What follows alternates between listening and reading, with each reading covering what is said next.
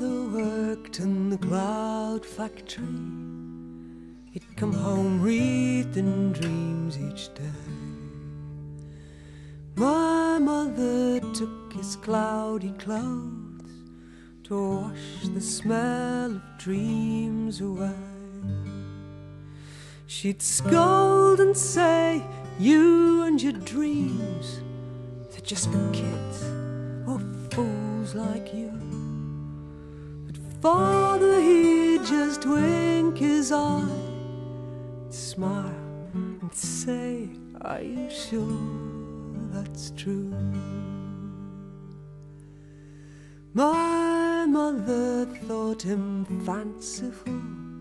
She used to chide him all the while.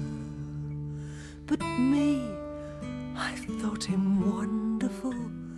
I'd do anything just to see him smile. I used to hear him singing low. His words are with me to this day. You have to hold on to your dreams, or else they simply slip away. My father taught me how to sing.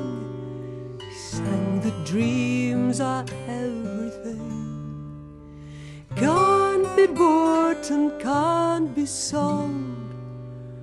More than silver, more than gold.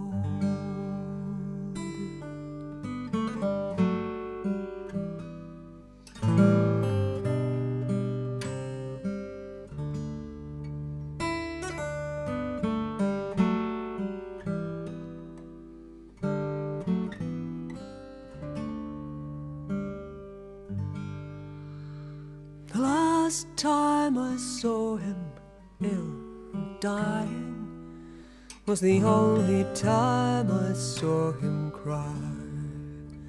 Too late for dreams to come true now, as he watched his last cloud rolling by. Back home she opened windows wide, and out the dreams flew strand by strand, till all but one had flown away. I caught and kept it in my hand. My mother doesn't do much lately. No more clouds to clean away. And since they closed the factory down, no dreams seem to drift this way. I caught her sitting alone and still. First I thought her fast asleep, but father's coat was in her lap.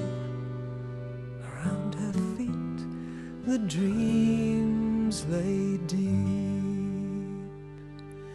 She said he taught me how to sing that dreams are everything. Can't be bought and can't be sold. More than silver, more than gold.